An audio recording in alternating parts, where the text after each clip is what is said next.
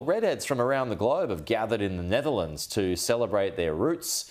Hundreds of gingers attended a 3-day Redhead Days event over the weekend in the town of Tilburg. The festival began in 2005 after an amateur painter placed an ad for models with red hair and was inundated by responses. The event broke a world record in 2013 for the largest gathering of people with natural red hair. Scottish redhead Liam Hunter says the festival makes him feel better about himself.